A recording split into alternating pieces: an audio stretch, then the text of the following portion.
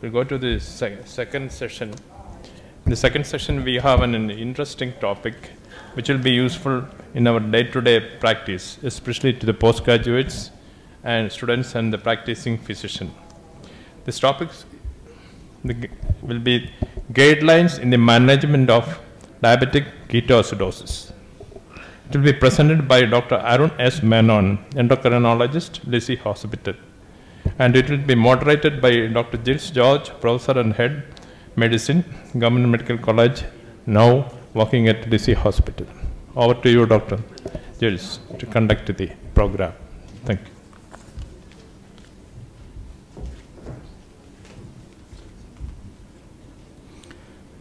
Good evening, all my friends. Diabetes mellitus is one of the major health problems we are seeing in our everyday clinical practice. It has got very high morbidity and mortality, but it has got only 3 acute emergency or acute complications in our clinical practice. Among the 3 major complications of diabetes mellitus, hypoglycemia stands first, second is the diabetic ketoacidosis, and third is the hyperosmolar coma or HONC. Among these, diabetic ketoacidosis carries a high morbidity as well as mortality.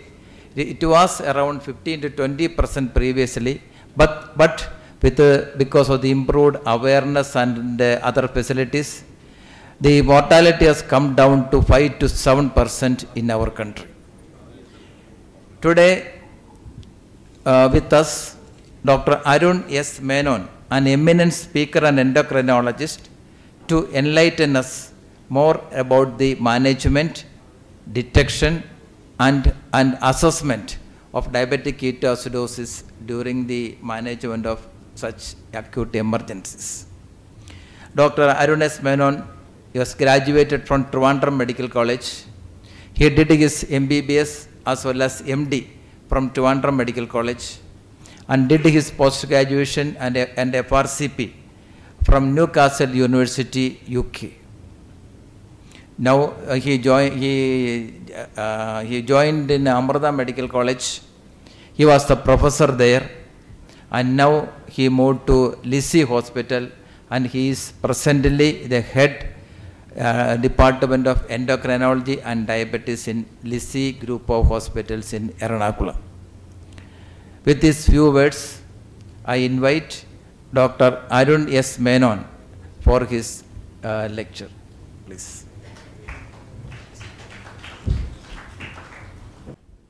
Good evening, everyone. Thank you, Jilse, for the kind introduction. It's always a privilege to be part of API, and it's been a long association. I've been involved for the last more than 10 years, although inactively. But almost all of you I know personally very well. So I'm actually using the slides of, probably most of you would know the PHFI course that we run in diabetes. These are slide sets that are actually made by Professor Mohan from Chennai. So I'm just taking those slides and using it because it's a fairly good slide set. Now, it's a little bit embarrassing to talk to you about DK because I think the collective experience of dealing with DK in this room will pale in comparison of what I would be talking on, because we all have burned our fingers managing this. Many cases we have managed successfully, but the one that we didn't manage successfully is the one that we will always remember. One that we made a small mistake. But as Sir had said earlier, the mortality has come down significantly when it comes to DKA. That is largely because of the fact that most of these patients who develop DKA have fairly good access to care, at least in our part of the country. And most of us are including journalists, including our junior doctors, are fairly good at managing this. Still, there are banana peels that they fall into at times because we just take it for granted. We think, oh, it's all fine. But sometimes it's a basic mistake that actually costs lives. Basic mistakes. And again, all these things you know very well. So please take this as a revision, and I'm not going to talk anything new in this, perhaps except for one or two things like perhaps euglycemic decay or one of those. But otherwise, most of these things are fairly straightforward. So in the next maybe 25 minutes to half an hour, I'll just quickly run through these slides. So this is a typical case that that presents to the casualty. Unfortunately, we keep on seeing this, isn't it? Still, despite we making diagnosis of type 1 very early on, of course, new onset type 1, they can present. It's unfortunate that the diagnosis may be made late. However, we still have patients who we have started insulin, we have counseled properly, we have told the relatives. Unfortunately, because of the social media, I would say, if I can dare say that, of saying that we will stop insulin, idiots in the social media telling young people you can stop insulin and go on for some sort of magic treatment. We all see, I'm sure all of us are seeing on a daily basis, patients who stop insulin and end up in decay and end up in one of our hospitals. That is very unfortunate, but unfortunately, it's not something we can change that quickly. But so these are typical scenarios we see, young people who should not be in this situation, but who end up in this situation. And we know what is a test that we want to do in this sort of situation, and what is the two aspects of treatment. We'll come to that. So we all know decay is a metabolic decompensation. Why is it occurring? Again, nothing new. It's severe insulin deficiency that is causing this.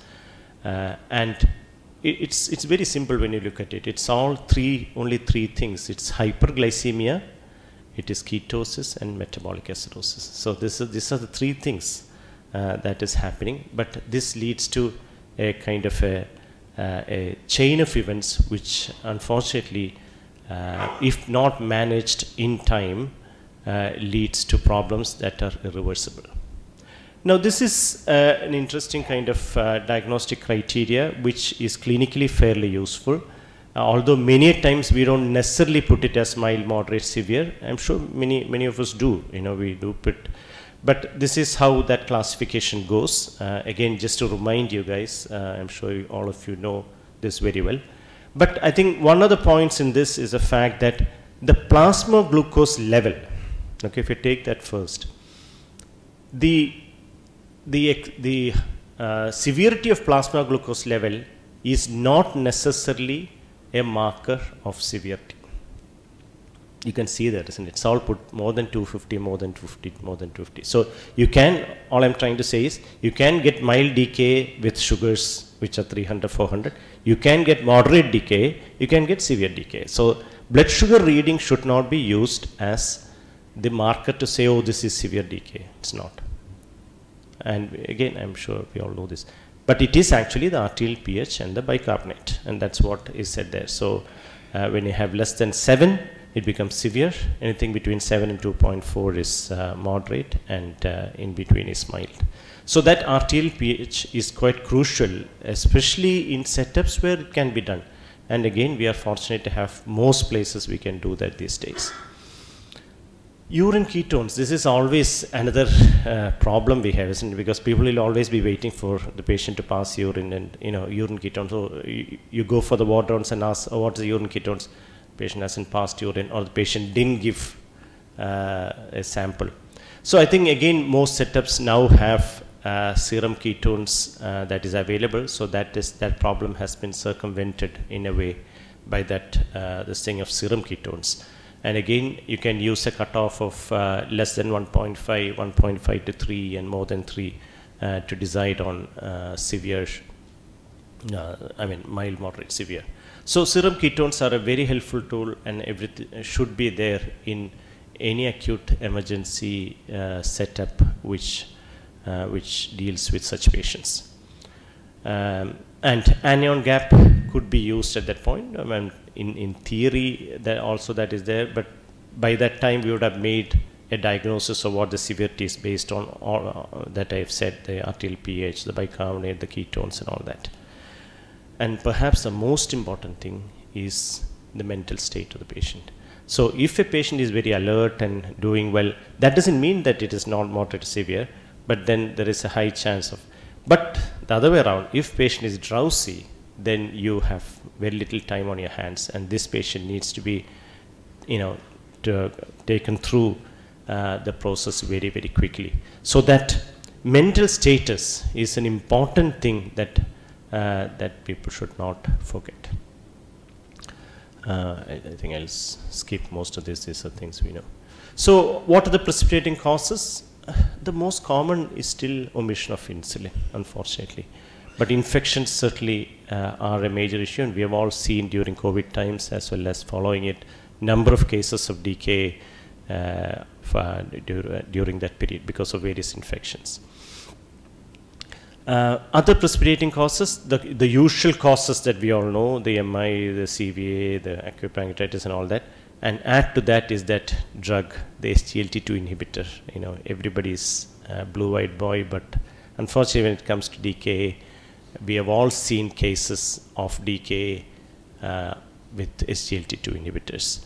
It's not that common, fortunately, but still, this is one of the concerns when people use SGLT2 inhibitors in type 1 or the kind of type 1, type 2. There are a lot of patients who are neither, you can't be 100% sure whether they're type 1, type 2, that sort of patients. It is perhaps better to avoid SGLT2 inhibitors in those group, because you never know. I mean, there might be benefits to be had, and I've heard people, there's quite a lot of evidence about SGLT2 or SGLT1 to benefits in type 1. But till we have more clear answers, it's best to avoid SGLT2 inhibitors in type 1 diabetes. Then another group which is also slowly growing is the insulin pump patients. And they are obviously, because the problem, as you know, in pump is that if there is a mechanical failure or a pump or if there is a cannula issue, the thing with pump is that there is not enough insulin reserve in your body. So the moment that the insulin infusion stops, there is no real insulin reserve in your body, and patients go very quickly in decay. It's not that common, but still, as the number of pump users increase, it is bound to increase. I will not go too much into the mechanisms. The pathophysiology is something which you all know very well, but it's all insulin deficiency and increase in counter-regulatory hormones. And what that does is a reduction in the glucose utilization. But then what happens is the increase in free fatty acid, which is what causes the ketogenesis. And ketogenesis would be an increase in beta hydroxy acid as well as acetoacetic acid. And all that leads to acidosis. Add to that is the dehydration, which causes renal failure. So it is really the acidosis caused by the ketone body production that is causing the problem. Symptoms, all of us know the common symptoms, but remember they can present with acute abdomen, which is again, we have all seen cases that present like that, especially in young people when it's a first presentation. Of course, type 1, once you have a diagnosis of type 1, we all know what we would look for first, but this is when a newly diagnosed case comes, that is when we would be thinking about this. Science-wise, again, you have to think of, there's multiple systems could be affected, but again, as I said earlier, it is the changes in mentation that you should keep in mind. So typically, the initial lab values would look like this in patients with DKA. As I said, blood glucose reading would be typically more than 250 with strongly positive urine ketones or serum ketones, which you choose to do. a bicarbonate of less than 18. And sodium and potassium don't depend on that. As you know, there is pseudo-hyponatremia that can happen because of very high blood sugars. So that can happen. Sometimes you might find the sodium is low or normal or high. You will obviously have to correct the sodium based on that formula because as the glucose level goes up, there's the lab estimated sodium would be low. Potassium, the same problem. Although there is a significant potassium deficiency in this patient, when you look at the serum potassium, it could be either normal or even higher. So you should have a low threshold to replace potassium. I'll come to that in the next few this thing. So general principles, I'm not going to go through this. I mean, this is what you typically do. So if you, almost all hospitals have a good guidelines for DKA, and these are the things that would be there. These are basics that I shouldn't be taking step by step with this audience. With mild, now this decision, I mean, when I say mild ketoacidosis and managing it with this thing, it's always best taken by a senior physician, I would think, because what we shouldn't err on is looking at a severe or a moderate one as mild and starting to treat without this thing. So I would err on the side of treating these cases with IV fluids and IV insulin and all that, rather than going for this kind of an approach. But a senior physician who sees, or an experienced physician, might take this decision, which is fine. Because the decision really there is dependent on whether the patient is able to tolerate fluids orally and is not vomiting. That is really where you can take the decision. Because if you can tolerate fluids, and if it's only very, very mild parameter changes, certainly you can continue to hydrate the patient orally and give insulin subcutaneously and then manage it accordingly. But if you are not confident, or if you don't have the staff to look at these patients, or if you are in a setup where the staff are not trained to do it, then it's better not to take that risk. And moderate and severe, of course, these patients are managed in a medical high dependency unit because they need very regular monitoring and care. So the three things when it comes to managing DKA are: one, the IV fluids. And we all know how we need to start very rapidly with the fluids. Most of these young people will tolerate very large quantities of fluid first up, because cardiac wise usually it's not an issue. You should be careful if you're managing this in patients who have, much slightly more elderly. But mostly type 1 DKA, you would expect that these are younger patients. So depends on the shock and depends on the urine output. You start, correcting the IV fluids and manage that accordingly. So this is usually not a very difficult thing, and most of us will do that very, very well. It has to be saline, and it has to be at least, as we say, 4 to 5 liters deficit that these patients have, which need to be corrected in the first 24 hours. So that, again, different protocols would say differently. They would say in the first hour you give 1 liter. Some would say first 4 hours give 500 each. So it doesn't really matter. It's what works in your setup, and that's what you should use. But just keep in mind that 4 to 5 liters in 24 hours is what you would need to correct. And obviously this monitoring this with blood pressure and with all other parameters, including urine output. The next thing, which is perhaps the most important thing, is because for correction of acidosis, what you need along with fluids is insulin. And there again, I would err to the side of that IV route. And in IV route, you really look at using the insulin infusion. Again, there are different protocols or different guidelines that are used. There are fixed insulin infusion protocols that are used, which is there will be a 6 unit per hour to start with, and then slowly reducing it, which is trying to make it simple, but at least you know that you have a fixed amount rather than people calculating it and getting it wrong. But this is typically what they say is about 0.15 units per kg as IV bolus, followed by 0.1 units per kg. So a 60 kg person would have about 6 units per hour. So that's what you start off. And then you look at the rate of fall of serum glucose. And only if, if the fall is not much, then in hours time you would, if it is less than 50 to 70 fall, then you would actually double the dose. But most people can be managed by about 6 units per 6 units per hour insulin infusion. And then the next thing, which is when the blood glucose reaches 250. So you have, again, some protocols would say 200, some would say 250. The advantage of keeping 250 is that they will not go into hypo, because there will always be a time lag about all these things.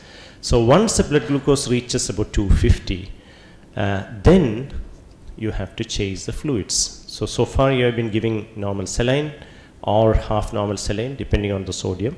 And at that point you actually change to either a dextrose normal saline. I mean, again, these are all basics and I'm not saying anything new here. And once that is done, then you can balance it with the infusion. So the aim here is not to stop the insulin infusion, but balance it with dextrose saline on one side and insulin infusion on the other side. And once you have, so these are again basics as to how you move forward. So once you have, you will continue the IV infusion till the patient is able to eat. And then you actually, once you give the subcutaneous insulin, you continue the IV infusion for about 30 to 60 minutes and then stop after that. I think these are probably an overkill. I'll go through this. Yeah. Now the other aspect, so if we have talked about IV fluids, we have talked about insulin, and the third is really serum potassium. Why is this so important? Because still one of the commonest causes, I would say one of the commonest causes of losing life is hypokalemia. So hypokalemia is a dangerous thing, and if we have created it, then it becomes very unfortunate. So because we know that there is an overall significant loss of potassium in this situation. So they are significantly potassium deficient, so it will have to be replaced in almost all patients. So what you would do is, if the potassium is between 3.3 to 5, so even when potassium is normal, you still need to give 20 millimoles of potassium with every liter of fluid. Okay, so because we don't wait for that to go down, because it might be too late. Whereas if it is less than 3, you should give 40 millimoles of potassium. So even those more than, of course, if potassium is more than 5, at that stage you don't give. So it is important that even in normal potassium, you continue to replace potassium so that when the deficiency hits, you're not late. Do we give bicarbonate? Bicarbonate is best avoided for quite a number of reasons, because the problem here is not the metabolic acidosis due to accumulation of other acids, it's really the keto acid. So it is correction of ketosis that is important rather than pushing it with bicarbonate. So I would say that we should not give bicarbonate in a normal medical ICU or a ward setup. Certainly shouldn't. There could be decision making in an anesthetist or a critical care people do when they are managing these patients in ICU. But by and large, if the pH usually comes up very quickly from 6.9 to more than 7, and you don't necessarily need to give bicarbonate. And the complications, as again Jilse had said, that the mortality has come down to less than 10, which is true, and that is, it's reassuring. But I think we should be able to bring it down to, to negligible figures, less than 1%, if managed properly. The unfortunate thing that happens sometimes is the cerebral edema, especially in children. And this could be due to different reasons. Could be due to sometimes a rapid correction, also a rapid fall in blood glucose. So managing these patients very closely is perhaps the trick there. So this is kind of a summary of what I have kind of said so far. So the three cornerstones of therapy of DKA being the IV fluids, the insulin and potassium. And if you have managed these three very well, with if your staff are trained to do this properly, then most cases, almost all cases, you will end up with full success. So I think most of these are general care and all that I'll skip. So the last slide, just a couple of potential pitfalls in diagnosis and management DKA. Just remember that, I mean, we all say that, oh, let's smell of acetone on patient's breath. It may not be apparent. There are many people who are anosmic for acetone. So just because we couldn't smell doesn't mean that we are an inferior doctor. It is just that our, our nose is not good enough to smell it. Because I'm sure we all remember our third year and final years when, our professors used to say, "You can't smell it? Oh my God, why can't you smell it?" Sort of thing. So that is one. The second is fever. Fever may be absent in the presence of infection, and so just don't go by pyrexia to make a diagnosis of infection or not. The infection might be harboring underneath. Leukocytosis, we all know that neutrophil count may be not specifically raised in this situation. Okay, so that's also another tricky situation. Serum sodium concentration, as I said earlier, you could have pseudo hyponatremia because of the very high levels, which will correct itself. You don't need to go and correct the sodium independently. Once this whole situation corrects, the sodium also will correct. Potassium, as I said earlier, definitely need to be replaced properly. So it is so important, if nothing else, as important as checking the blood glucose, or in fact more important than checking the blood glucose would be checking the potassium, because you don't want to slip there. The creatinine concentration, you might see that it's falsely elevated. This is due to assay interference by ketone bodies. So mild elevation creatinine during this thing, don't get too much worried, because you need to reassess that once the patient is stable. Urine ketone testing, this is again something which we quite commonly find. It may show negative or trace results when lactic acidosis or alcoholic ketoacidosis coexist. We do see this because the patient would have corrected, the DKA would have corrected, but the ketones would show as trace. So if everything else is improving, disregard that. Also, initially when you actually correct, the ketostic reaction may become temporarily stronger. So that's also something which we see clinically during treatment of DKA. This is due to conversion of beta hydroxybutyrate to acetoacetate. So initially, because of that correction, so you do see this, because they come with 2+ urine ketones, and then sometimes it becomes 3+, but the patient actually getting better. So I think that it's not something to get worried of. It is just that conversion that causes it. And the serum transaminase and CK can also be non-specifically raised, which will all correct itself as time goes on. So I'll stop there. I think for want of time, I wouldn't go into HHS. I'll stop there. Thank you.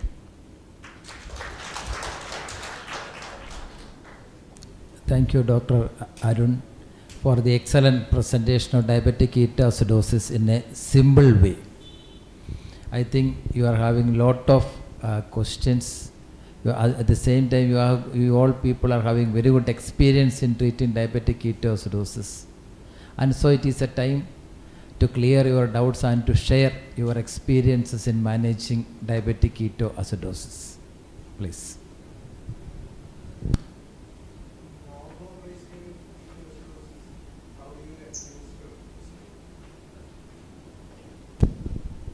Yeah, I didn't go into that euglycemic decay very much.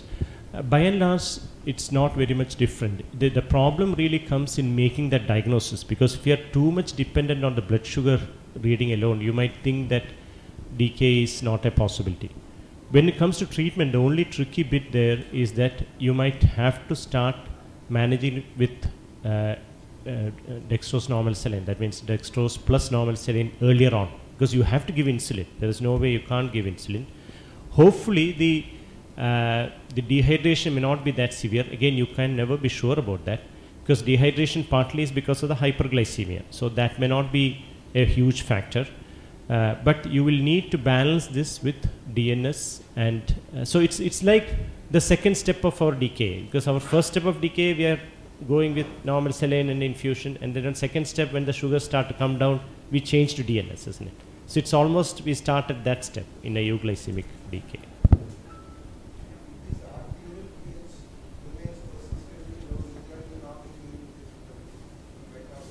No, there's no harm, but when that is there, you might have to start thinking about other causes like metabolic acidosis or lactic acidosis. There might be other reasons for that. There might be a pyelonephritis or many other things. So when that happens, you might have to give it, but the best thing is to make the decision with the anesthetist or critical care team, because clearly now you are in a realm where this patient could go in for, other supports and all that, So clearly that shows that there is more to it than the decay. The simple decays, when I say straightforward decays, almost always corrects with what we have done. Almost always, I wouldn't say always. So there is no harm in doing it. There are theoretical reasons why there are some protocols that still administer, but they all give a caution. Say that only if bicarbonate persists less than 6.9, if the pH is less than 6.9, you should be giving, persistently less than. Just because first step it is 6.9, you shouldn't give it. There's no need to. It will correct itself. But if it persists, certainly in discussion with the seniors, that decision can be taken.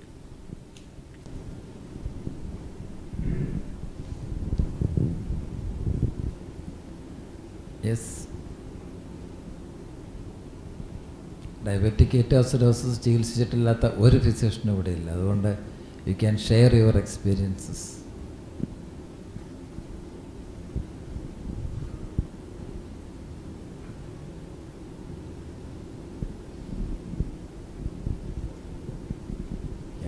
സാധാരണ ഞങ്ങൾ ICUവിൽ പറയുന്ന ഒരു കാര്യമുണ്ട്. Diabetic ketoacidosis management you have to follow the rule of 9. Number 1, diabetic ketoacidosis diagnosis you should not make unless you have not done a anion gap. If anion gap is less than 14, don't make a diagnosis of ketoacidosis. Second, acetone positivity alone is not a criteria to make a diabetic ketoacidosis. Osmolality more than 320 go more in favor of a honk, hyperosmolar coma. It is not a diabetic ketoacidosis. Then, so these are the things to keep in your mind. Second important thing is സ്റ്റുഡൻസിനും അല്ലെ നമ്മുടെ ഔസറൻസ് ഒക്കെ ആയിരുന്ന സമയത്ത് അവർക്ക് നമുക്കൊക്കെ ഒരു tendency ഉണ്ട്. When we so A sugar of 500 or 450, we immediately start intravenous insulin. But this should not be done. You should check for potassium. You check potassium first. If potassium is more than 4, then only you start intravenous insulin. Otherwise, you will lose the patient. Because the treatment for hyperkalemia is intravenous insulin. അപ്പോൾ 4 നിൽക്കുന്ന potassium അല്ലെങ്കിൽ 3.5 നിൽക്കുന്ന potassium പെട്ടെന്ന് 2.5 ആവും. So we will lose the patient because of sudden cardiac death. So don't give insulin without seeing or without getting a report of serum potassium. So you should look for potassium first before starting insulin. കാരണം 400 എന്നുള്ള blood sugar ഒരു 10 മിനിറ്റോടെ അല്ലെങ്കിൽ 15 മിനിറ്റോടെ 1 മണിക്കൂർ അങ്ങനെ തന്നെ നിന്നാലും nothing is going to happen. Third important thing is while giving insulin, always start with a low dose, 6 to 8 milligram unit കൂടുതൽ intravenous കൊടുക്കരുത്. Put it into a drip, one hand, another hand, another normal saline drip. If sodium is low, go for 0.9% ordinary normal saline. If sodium is high, always go for 0.45. Half normal saline is the best solution. Always, I am fully agree with this good suggestion. Always go for a potassium infusion. Potassium ഒരിക്കലും IV direct കൊടുക്കരുത്. Rule 6. You have to give it in a drip very slowly over a period of 3 to 4 hours. Then, so these are the important things you have to keep it in. One more thing is the rule 7 is whenever the blood glucose falls to 250 or less than 250, immediately stop intravenous insulin and start a DNS. By DNS you have to start, then monitor the blood glucose and immediately calculate the dose by the formula and go for a subcutaneous insulin immediately. Then manage with the subcutaneous insulin. So these are the lastly, when you are checking blood sugar and urine acetone every hourly, what happens is we will collect urine from the patient, ask the patient to give the urine, and we will send for acetone. The acetone will be positive for 2 days, 3 days. Why? There will be a collection. Urine bladder or 400 ml fluid urine എപ്പോഴും കെട്ടിക്കിടക്കും. അതിൻ്റെ അകത്തേക്ക് വീണ്ടും urine വന്ന് വീഴും. ആ യൂറിനാണ് നമ്മൾ എടുക്കണേ. അപ്പോൾ അസിറ്റോണിൻ്റെ ട്രേസ് എപ്പോഴും അവിടെ കാണും. So the guide line says that you have to put a catheter, then you will get the fresh urine. Otherwise, what you are taking and sending for acetone examination is the urine which was already present in the urinary bladder. So always evacuate the bladder fully and take a fresh sample so that you will get the correct report of urine acetone every time.